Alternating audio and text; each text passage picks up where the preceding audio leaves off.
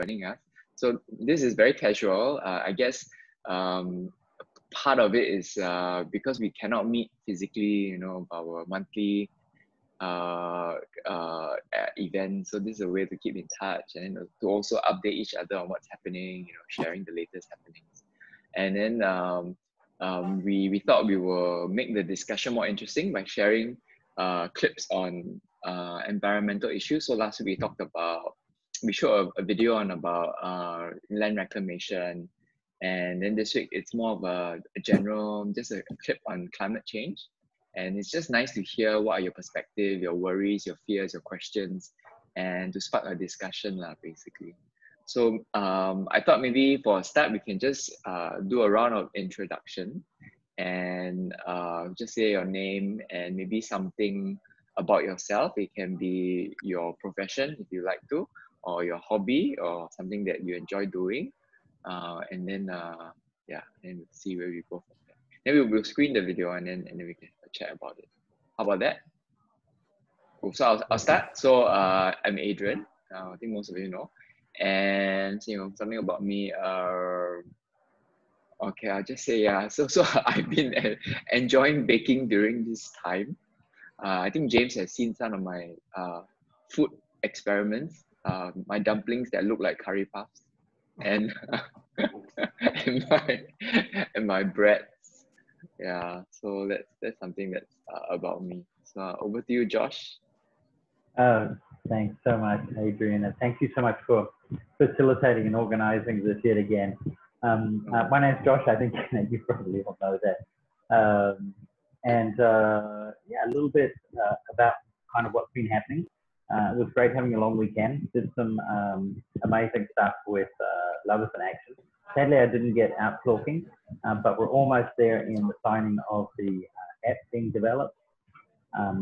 Chit-chatted to a guy who's launching Love and Kai. Now this is a book that's got about 56 people from around the world have submitted stories and images. So I've authored a short story to go into that.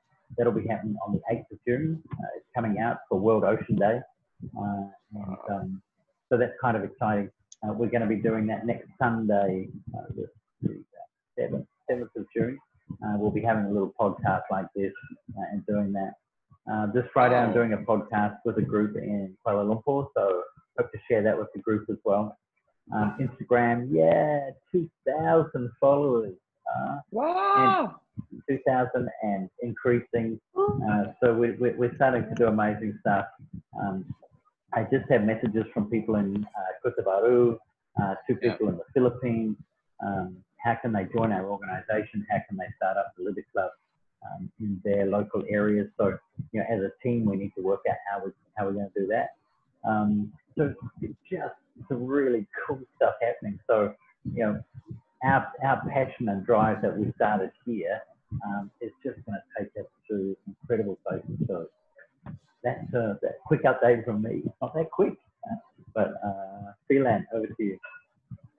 Wow, thanks so much, guys, for facilitating this Zoom session. And I'm so happy to be here and listening to all the progress of LIAA and the Litter Club and the Glitter Club as well. And it's also nice to be able to see some other team members on here, which I have not met before. And, is in a way, this is a good session for, sharing of our progresses and in a way of just hanging out with our team. This period can be tough for us getting to know each other and, sharing our progress, but, we try to make do of what we can. And it's really nice, even though during this session that the Instagram numbers is soaring up higher and higher each day. And it's really nice to see that. And, we can do it even at this period. And I'm rooting. I'm silent. I work for a photography company. During this period, I've got nothing much to do in terms of photography. But I've been working elsewhere and on my hobbies as well. I shoot some other abstract arts, but it's very tough these days. So LA is hopefully going to keep me occupied in the next upcoming weeks. Over to you, James.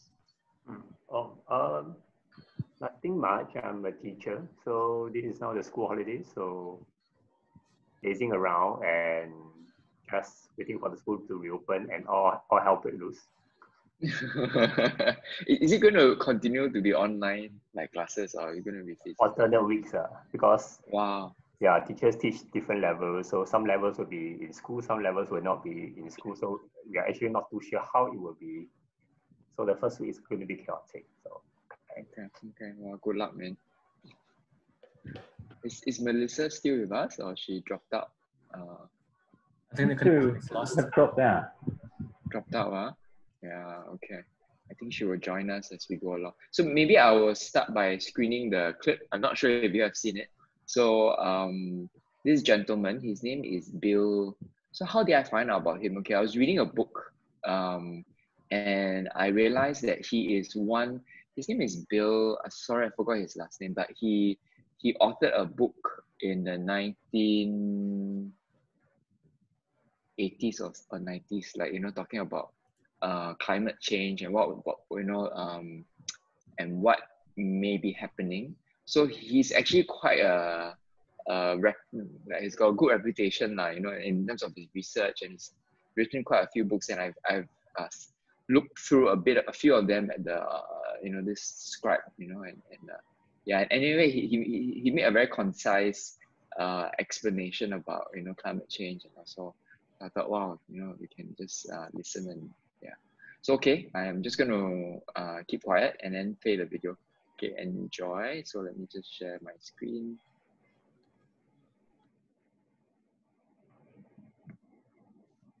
Hi, my name's Bill McKibben. I teach at Middlebury College in Vermont.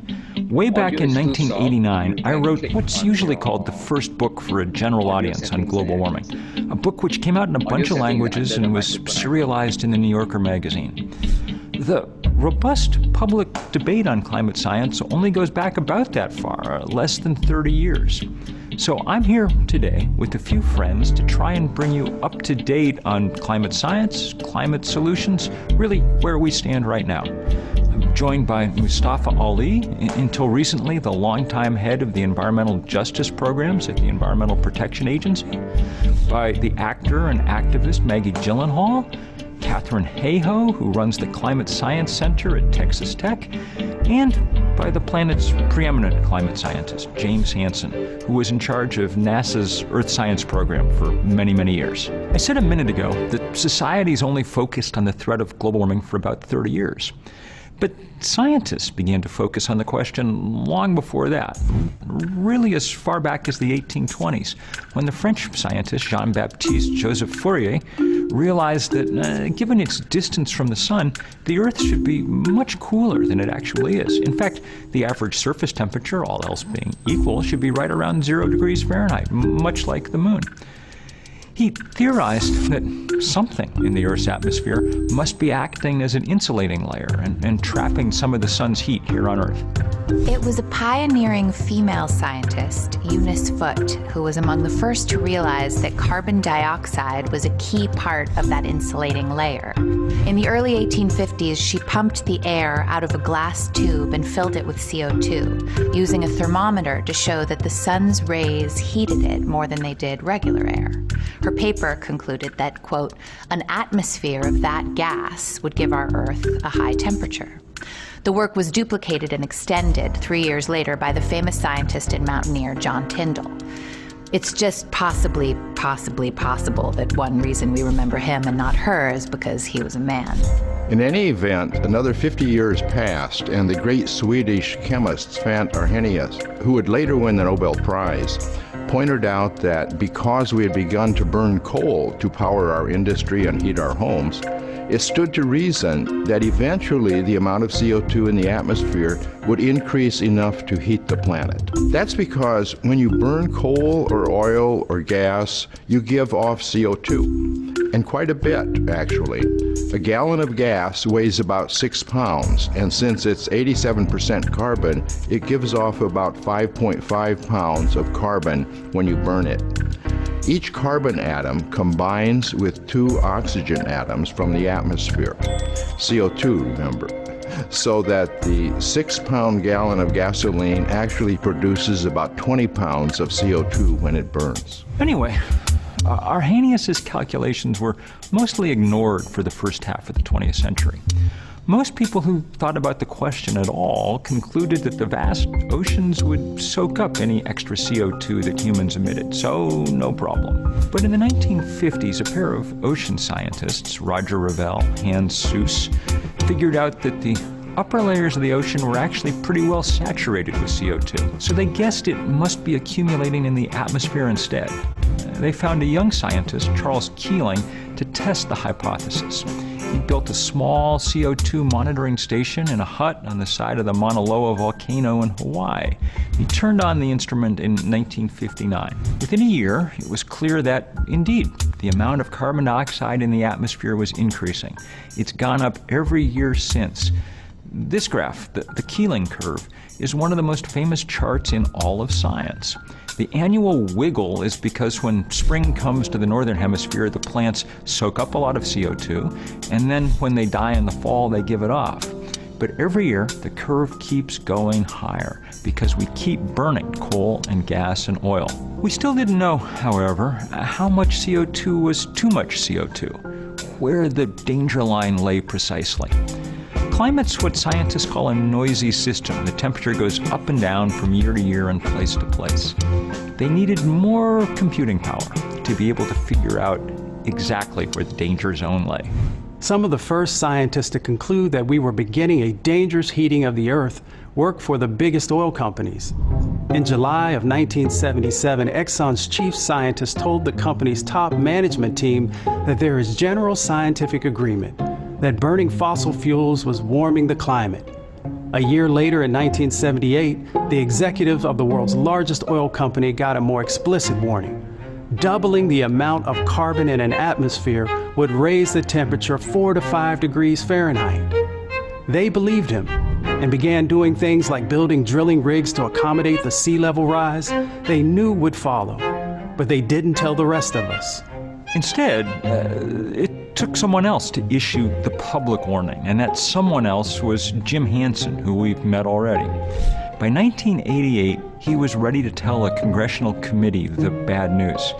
Jim, can you recall that moment for us? Yeah, well, the story became pretty clear during the 1980s because we had been doing modeling for a number of years and realized that the planet was really warming and it was consistent with what we were calculating in the climate model. And by 1988, we had a paper accepted for publication in Journal of Geophysical Research. So I thought it was possible to make a pretty strong statement.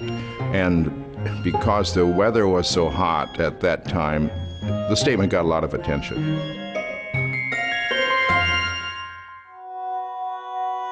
Since then, the news has grown steadily worse as climate change and its effects have come far more rapidly than we hoped. The rise in temperatures has been remarkable.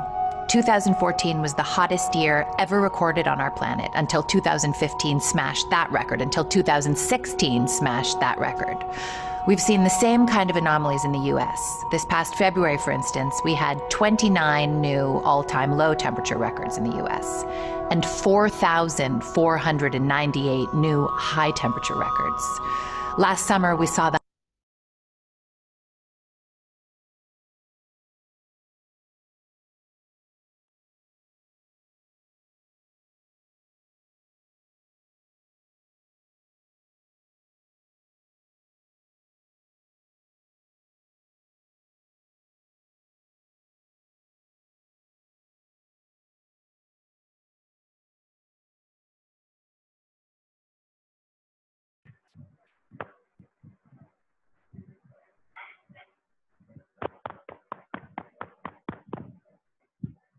Hey, Adrian, the sound dropped out. Sorry? The sound dropped out. Oh, can you guys hear now? No, cannot hear. Okay, sorry about that. That's okay.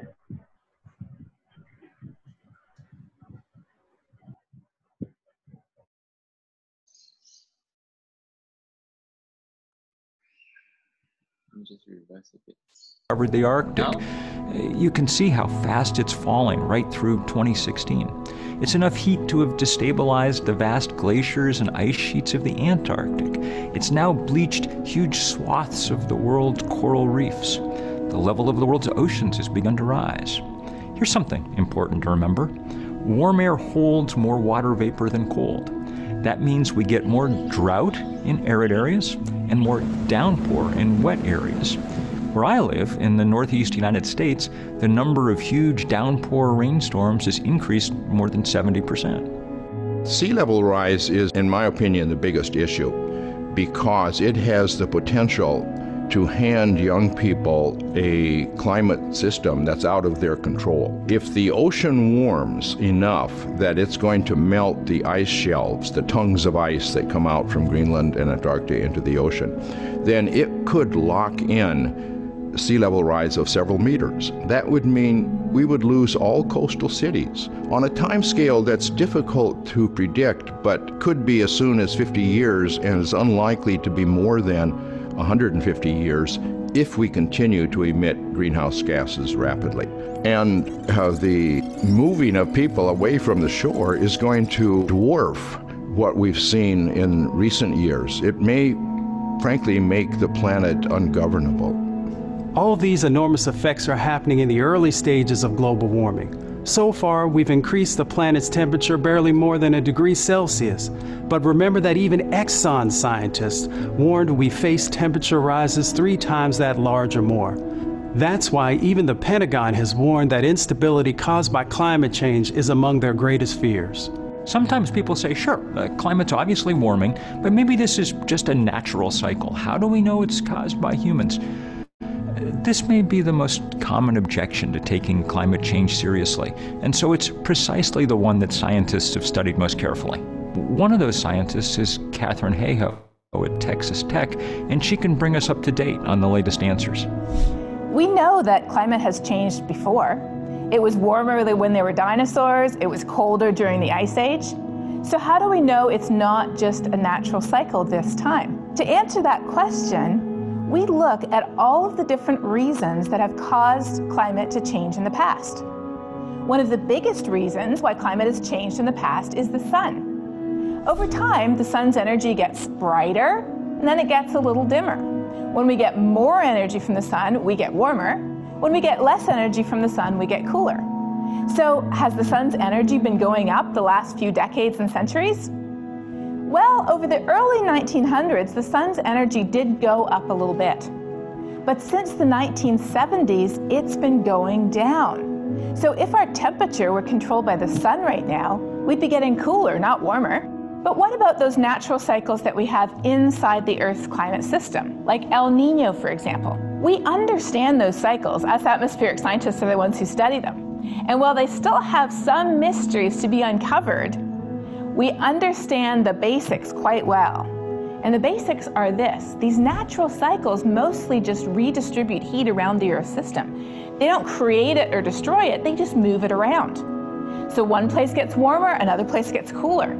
Heat goes from the ocean into the atmosphere and then back from the atmosphere into the ocean. The net effect of natural cycles inside the climate system over the past 100 years or so has been basically null. They can't cause a huge warming or a huge cooling.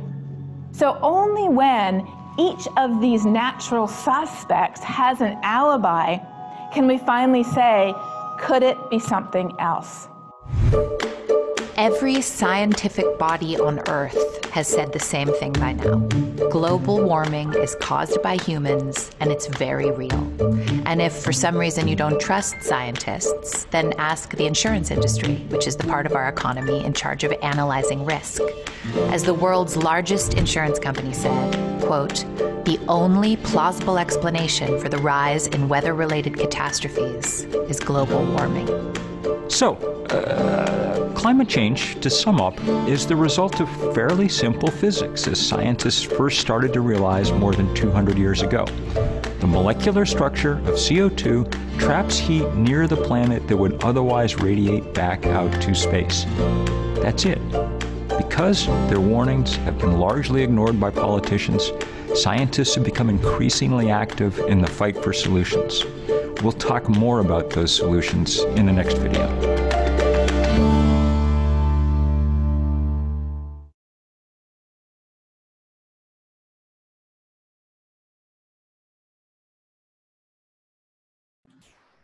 Hey, I think we have a few friends who joined us while the video was showing.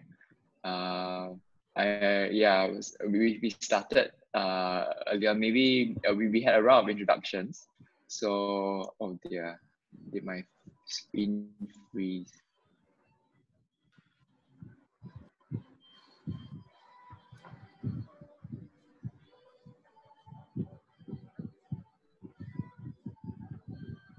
Sorry, I think I just froze for a bit.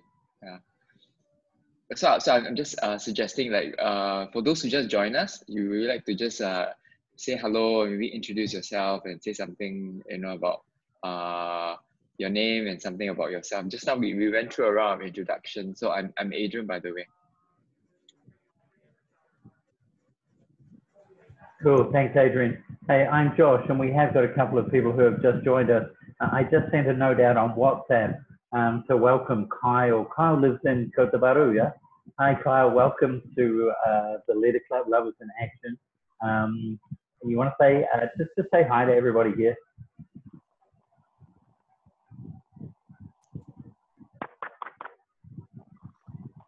I can't hear you. Are you on mute?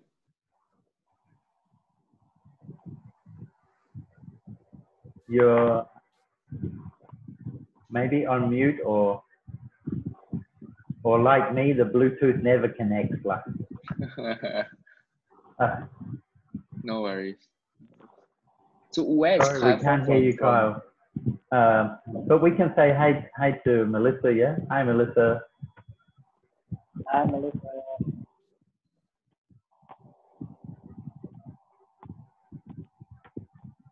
Melissa maybe has audio problems as well. Melissa's on Pulau Tioman. She's a scuba diving instructor on Pulau Tioman. So I know the internet is not that strong there. Mel puts up diving videos every Tuesday and Friday on her YouTube channel. So okay. Check her out on her name. You can no doubt get back to it. And we've got Paul as well. Yo, Paul. Hi. Sorry I'm late. No worries. You want to say something about yourself, what you do, what you enjoy, or something? We had a round introduction. Oh, sorry about I'm late just now. I was having no worries. No worries. Yeah, so I'm from Kota Baru as well. Hi. So you guys are from the same hometown? Like yes, same town? He's from Kota Baru. Wow. Okay. Cool. So, yeah. Kota Barunians. Yeah. Kota Baru. Yeah. So I don't know how much of the video you guys caught. I apologize for the audio in the middle. But when I first watched the video, yeah, it was quite depressing. I was like, oh, you know. Then I was telling Josh, because after watching the video, I started reading more stuff about climate change, and I started reading a book called On Fire. And then I became even more depressed. I was like, oh no, you know, what can we do? And then, yeah, so I mean, that was my initial reaction. There's a follow-up video which the same group of people talk about solutions. So Bill also talked about, you know, solutions in terms of renewable energy like wind and solar. So that's a more hopeful message. But I'm just curious to hear from the rest, you know, what were your initial reactions when you watched the video? You know, do you have any questions, observations, or how do you feel after hearing that, you know, about all the things in the video? Feel free to unmute your mics and share. This one is very casual. It's not a meeting, you know, not a work meeting. So feel free to talk over each other, and yeah, it's fine. It's a small group anyway. Yeah. And Kyle, you can feel free to type. We can read your we can read out some of your comments or questions. Yeah, that's a cool idea, Adrian. Like if you cannot communicate with us, maybe just to open the chat box and then we can just chat that way. I'll keep my eyes on the chat box. So if I see Kyle, Melissa, I'll read out some of your comments and stuff. Yeah. I don't know. Yeah. So I mean, what do you think? Josh, I don't get it that governments and all the rest of it can just say there's no climate change. I mean, it just doesn't seem to make sense that with all the facts kind of out there, I mean, why are people making up facts that there is? Surely it's the other way around.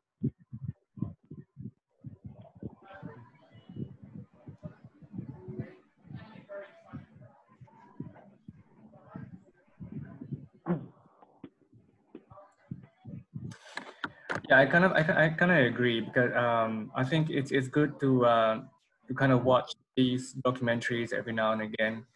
Of course, there's no doubt there's always climate change, climate deniers out there, but statistics is always showing factual information, and it's always good to watch these things, even though it's depressing, because for personally, the depression feel that I get from this is kind of like a fuel to drive me out to want to change it, inspire others to try to help this out.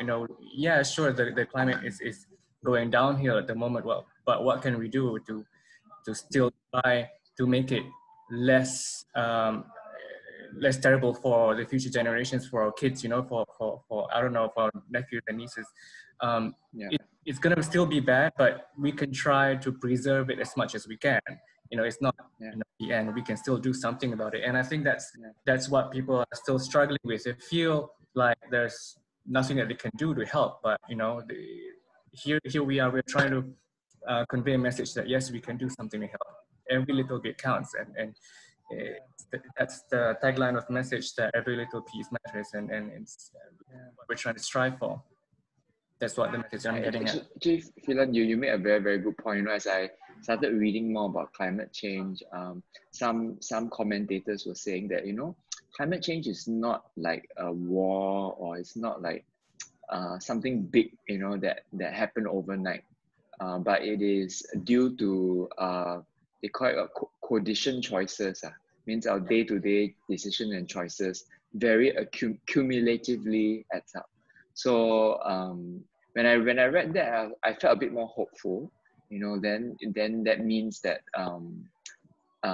because it's not because of one main reason, like something exploded somewhere, but it's because everybody made certain choices, and then it slowly accumulated over the years. It didn't happen overnight, and that means okay, and I think what proved to me was now, I think during this time where people consume less, travel less, immediately the CO2 level drops. Like Beijing, the sky cleared up, and all these things. So it again reinforced the fact that hey, things can change, and this COVID-19 proved it. And also to your point where having proof, I think you see the weather changes around the world. Like in Australia, the fires, but also the heat, or in places where there's drought and then there's high rainfall. Like in one part of the video, the guy was the Bill was trying to explain why climate change results in high downfall, rainfall in one area and drought in other areas. Something about, I can't remember lah. Yeah, but some about maybe one of you can explain. But yeah, so I mean, I see it. I mean, you read the newspaper and then you see all these things happening lah. Yeah. Anyway, those are some of my reflections. Sorry to dominate the discussion. I had more time to think about it. So I'm just reading what Kyle said. Kyle said, "It is great to see you guys." Yes. But it always, I mean, it just kind of gets to me that humans are so kind of like blur. Unless it actually impacts them directly, and even then they're blurred. I mean, look at the Australians when they had all of those bushfires, right? And everything is dying, and people are dying, and animals are dying, and all the rest of it. All they do is blame the government. Oh, Scott Morrison didn't cut down enough trees. Oh, Scott Morrison did. Yeah, I mean, you know what I mean? Even though their homes are on fire and all the rest of it, they blame the government because the government has to do everything for them. So even when you have direct impact, still people blur. You know what I mean? Oh, yeah, just carry on the way you carry on. I don't know how you get people to connect the dots so they understand. I don't know how to do it. Yeah, they're also one of the great exporters of coals, right, to China, if I'm not wrong. Yeah. That's what I read in the newspaper. You know, James, you have any thoughts as a teacher? And you're probably the most intellectual amongst all of us. Yeah, I mean, climate, I'm not a geography teacher, but in terms of climate change, right? Yeah. I'm a little bit more cynical. Usually how I see it is like if you are the government, you have a vested interest to ensure that it doesn't affect you. But most governments are very short-lived. They are there for a term, 2 terms, 10 years, 20 years, and I think that's max. They are not able to see the long-term impact much. And for most individuals, right, sadly speaking, most of us will not be able to see the long-term impact of the of climate change. And in that sense, right, this is also one of the areas of philanthropy, right, which I think that is hard to gain traction. It's hard to gain supporters because, I mean, compared to a crying kid, war, financial assistance, or first aid, climate change is something that is very abstract and it's complicated. Because of that, right, it's hard to put in effort, I think, sometimes. I mean, to me, right, if you ask me about it, in terms of all the various types of charity work and stuff, right, climate change is difficult unless you personally work in like agriculture, horticulture, or you work in the oceans where you see a impact. If not, you're in a very urbanized setting, right? Climate change is just a very fanciful way of saying things, but at the end of the day, right, it can't really impact you. And because we are not able to feel that impact, right, sometimes it's difficult. It's difficult for us to it's harder for me. I mean, if you talk about personal experience, I find it harder to be vested with vested interest in climate change agenda compared to the other stuff that are probably more interested. But that's just me. So because it's long term, because it's more, it probably affects the generation after, or I guess then people find it easier to ignore. I mean, if I'm paraphrasing what you said, I think that's a good point. Interestingly, the Singapore government is thinking of building a 4-meter wall around the coastal. There's nowhere to run. Yeah, we have the highest place you can go is Bukit Timah Hill, which is not very high. Wow. Maybe Josh, you're on 30th floor in your flat. So maybe 33 stories up. Okay. Yeah, that's a good thing. That is crazy. I'm going to get my feet wet when I go to FairPrice. But it's interesting. It's the first time the Singapore government is put a climate change agenda in their manifesto so obviously. The re-elections are coming, so they have put it in there because I'm sure it caters to a certain segment of the voters. But I was quite surprised that he actually talked about it during his National Day. I don't know what speech but he talked about it recently and emphasized about it. Wow. That means it must be quite real. So maybe, hey, we've got a couple of people from Kootabaru. So Paul and Kyle, what's the local sentiment when it comes to kind of like rubbish and waste and the ocean? I mean, you guys are the stepping stone to go to Palaupaensian and Padang, and all of these amazing places, some of the best diving in the world. What do you think around, kind of like local government, local awareness, stuff like that? About local government, I don't think that they put a lot of effort in this. Because when you come to like Kota Baru, not only in Kota Baru, I think that in Malaysia, like most of the places, like you can see a lot of rubbish everywhere. And I think the most difference is maybe the government put more effort. I mean the difference here and Malaysia not from Malaysia I think the government put more effort in like people cleaning.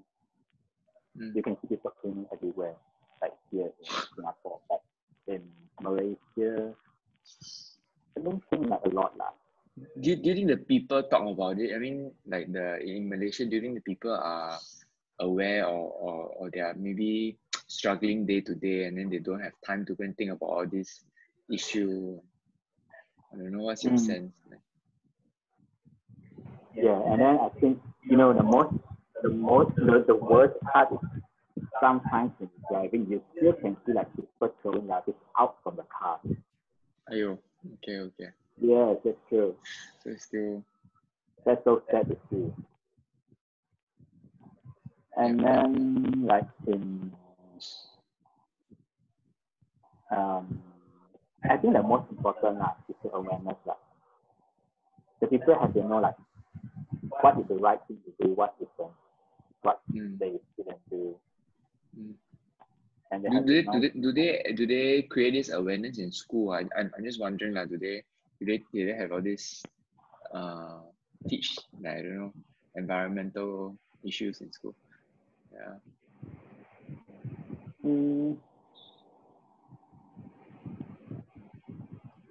In school, yeah.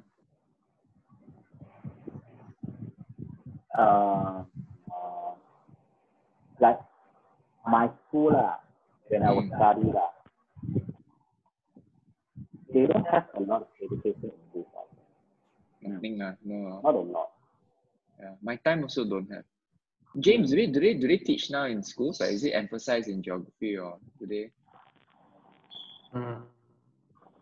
In a way, I think so. Yeah, I mean, I see increasing awareness and talking about it. And there are some students who are quite enthusiastic about all this. So I think that's good. I mean, yeah, in a way, it's a little bit of a token effort. I think we can still do more, but at least it's increasing over the years. There's no World Environment Days and etc. And sometimes during April, there's the Earth Day or 1 hour of they switch off electricity, right? Usually some schools, they will get the prefects or counselors to go and talk about it to raise the awareness. Okay. They should do like activity like that in the school. Yeah, sometimes they not much, but we see an increasing upward trend, I think. Yeah. That's good. That's good. I remember how old the Greta Thunberg. Yeah. So when I actually read the book On Fire, it actually gave a lot more context about her. Where, the media portray her as an angry young girl, not shooting from the hip, not. But actually, when I read the context of her education and why she suffers from autism. Autism spectrum, and then so the book sort of gave a bit more context, why, how they behave and why she's reacting the way she is, and how she became a mouthpiece. And she was single person. She started protests in, I don't know where, it's either the White House or government building. So she was the only one. She started holding a placard. Every Friday she stopped school and she did a protest, and then from there more and more people saw her, and then started, then it picked up momentum, and then it created a movement across the United States where all the students started. So when I read that, I was like, oh wow, I see a different light, you know, on how and then how she was pushed in the media, and the book gave a few quotes, you know, of what she said. She doesn't mince her word lah. She was, I think she doesn't have that social, you know, autism. Maybe they lack some, I don't know, like cannot read body language, or so she doesn't mince her words, just say it as it is. But I was more sympathetic of her after I read a bit more. Yeah. Oh, wait, there's a comment from Carl. I'll just read. She says, I think in Malaysia, we lack the education on global warming. We lack the awareness on environmental as well. She's so sad because Malaysia has so much like land and resources, agriculture. Yeah, resources, agriculture, world's largest rubber exporter, palm oil, tin, mining, all this. You have everything, but yeah, but maybe the education, I think. Like people don't put concern on everything. Yeah. Everything like not only about like climate change or something, but everything like people just mind their own business. You know, I kind of find it really interesting, like Paul's comment before, and the sense of, you know, awareness and education, and, you know, people, you know, doing the right thing. And I think that you see a lot of organizations in the environmental kind of space, and a lot of them try to get people to do the right thing by guilt, making them feel guilty. You do the right thing. But I, you know, seriously, that's why, you know, for Love is an Action, I would rather celebrate everything that we do rather than try and get people to change by guilt, because fundamentally, people know the right thing. People know that if you're driving down a road, it's the wrong thing to throw your rubbish out the window. I mean, we're taught that way. It's intrinsic. You know, most people on the planet have a conscience. You know, those that don't are typically kind of psycho killers already locked up in prison. Most of us have a conscience, and we still do know the difference between right and wrong. So when it does come to just like throwing that rubbish or kind of whatever, we actually do know it's wrong. It's kind of the case that, I mean, it's like somebody who smokes, it's like somebody who kind of does whatever. You say, oh, I don't smoke, and they just continue to smoke. Yeah, they know that it's bad for their health, they know that it's wrong, they know that it's damaging them, but they continue to do it. We all have a conscience, so, you know, I think that we change the way we portray ourselves, in the sense that we celebrate every time you know, somebody picks up a piece of rubbish. If we work that way, then we lead by example. I mean, Taiwan is closing away. I've just started to doing some research, and we really wanted to find out how Taiwan turned themselves around from being the rubbish dump of Asia 20, 25 years ago into being the cleanest, you know, country in Asia, without the huge cost of having people walking around behind them and cleaning out. You know, and they just did kind of three fundamental things. You know, they taught kids at school. So you stay back 20 minutes after school, and you clean your desk, and you clean your schoolyard, and you clean everything, and everything is clean when you go home, and then when you come back the next morning, everything is clean. They took rubbish bins away. So they said, we're not going to give you a place to throw your rubbish. You need to take it home with you and deal with this the right way. And then also, if you don't, we're more than happy for anybody on the street. And they actually set up secret cameras. People set up secret cameras to take a photo of you, you know, making our city dirty by throwing rubbish, and send it in, and you will get fined for doing that. So it came back to, you know, public conscience and stuff. And then they said, for every piece of recyclable that you bring in, we'll give you money. So if you do the right thing and you deposit and they have musical rubbish trucks. What the? Seriously, people run downstairs when they hear like Mr. Whippy, they run downstairs when they hear the truck go past playing the jingle, and they take their recyclables down, and basically then they're credited for the recyclables that they hand over to the truck. Where the truck goes and recycles all of the things. So three really simple steps, right from young, they're taught about just about being clean and tidy. And I think we all know how to do that. So it's interesting. I don't know. I don't know which way I just can't believe that it's such a simple model, and yet nobody else has really hooked onto it in the last 20 years in Taiwan. Wow. So it sounds like you're saying things like more positive reinforcement, you know, in a way. Yeah. Yeah, I don't think we can change the world through guilt. Yeah. I think it has to be positive reinforcement. I think it has to be awareness, but it can't be education, because we can't teach people to have a conscience if they have one. And intrinsically, we know the difference between right and wrong. It's awareness about the consequences of if we do the wrong thing, and then how that actually impacts us. Because if our life is less easy because of that impact, then we're more than likely going to do the right thing.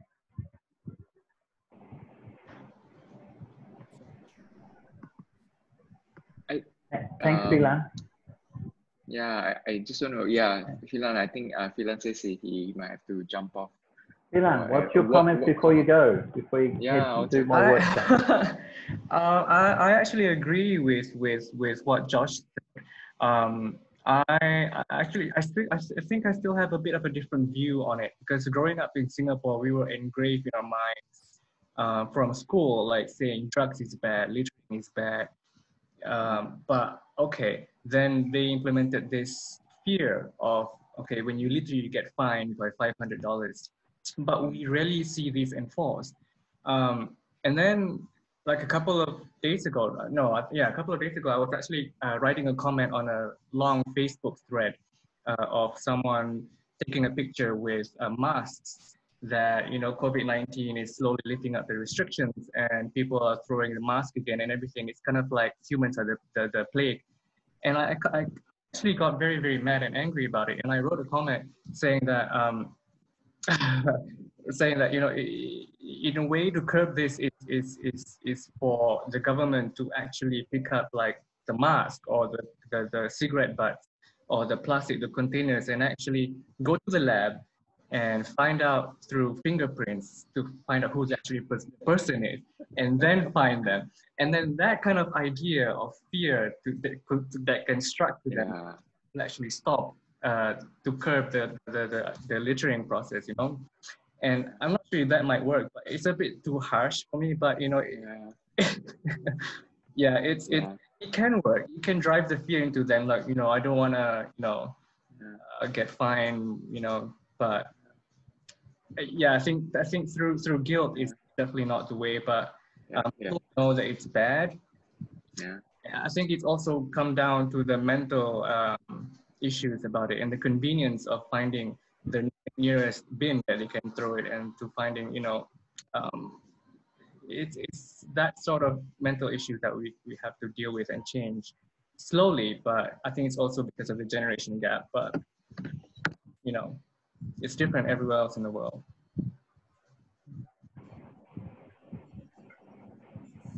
Definitely through guilt and shame. I think that's not sustainable. Yeah.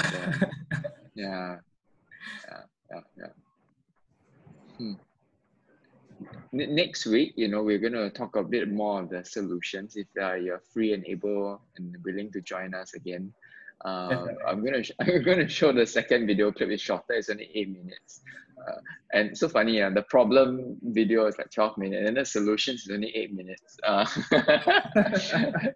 it's a bit more hopeful. The second video talked about renewable energies, you know, what different governments are doing, you know, and so we talk about, you know, what can we do in our little space, and keep the awareness going. And Josh can give a little pitch on the glitter club, you know, because that can be part of the solution. You know, in how we can also reduce our consumption. But anyway, that's for next week's discussion. We've got 5 minutes, but I'm just wondering, anybody else have any final thoughts or comments or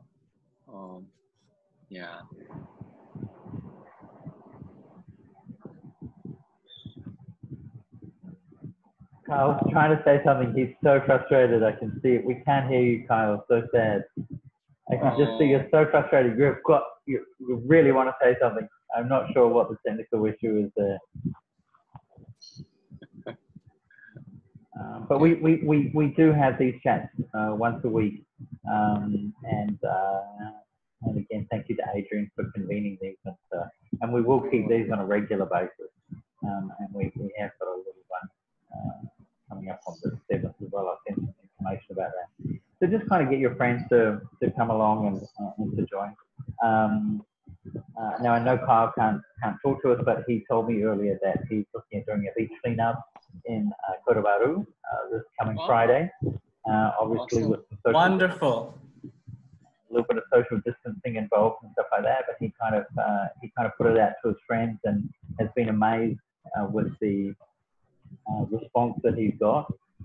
So keep it small and stay safe, stay a metre apart, obviously, because and I know Kota Baru is clear and in the green zone now, so which is great to hear.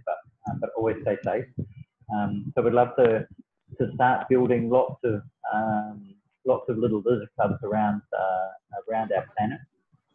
People going out and doing some walking and cleaning up and sharing that as part of our community. And we've just got an amazing opportunity to create an incredible movement here, and for us to do it. And Kyle, so you're aware we're building an app. That app will be easy for you to be able to send images to say that there is a lot of rubbish here, and we'll feed that to community groups so that they can come and help clean it up if you cannot do it yourself. And then also we'll be working with individuals and community groups, collecting numbers and how much is being picked up, and then rewarding those in that leaderboard who have done it. We'll do that on a monthly basis. And some of the little incentives, some of the guys here received a tree over the week. They received their very own tree. So this is a tree that's physically planted in a forest in Indonesia, Philippines, and a few other countries. They get to name their tree. They get to track where the tree is. They get to meet the farmer who's planting the trees on his land and stuff like that. So some of the guys on the call got that this week from Loveisanaction, and this is something we will do to again promote our relationship with them, but also to reward people for all the hard work that they do. There's some just cool stuff, and with such amazing people on board, and then we will just keep every day trying to do some good stuff. Cool. All right, guys. I think on that hopeful note, and we'll see you next week, and then we will see the part 2 of the video, and we'll keep the conversation going.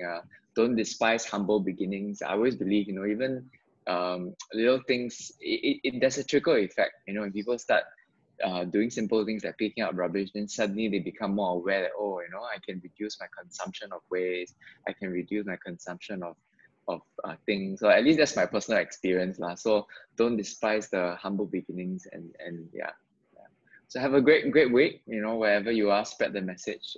Thanks for joining. And Kyle throws the trash at people if they come too close. Okay. Stay a meter. Throw it back at the cars as they drive past one. Yeah. Okay. So see you guys. Thanks, guys. Have a great week. Thank you for joining us. Bye. Bye. Bye. See you now, guys.